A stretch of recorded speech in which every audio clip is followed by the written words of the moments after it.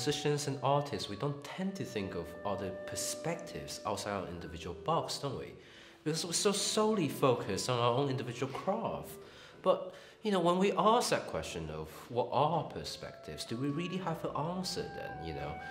It's just for me that I wonder, is there some sort of explanation behind it per se? Maybe even some scientific explanation.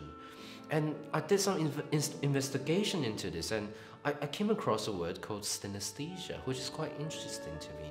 And in a way, synesthesia basically means when two or more senses merge together. In a more musical standpoint, in other words, is where you hear the sound, where you hear the colors, where you hear the colors, you see the sound, which is very odd for me to say that. How can you hear the colors and you see the sound? But it's genuinely like a phenomenon where your simulation of one of your sensory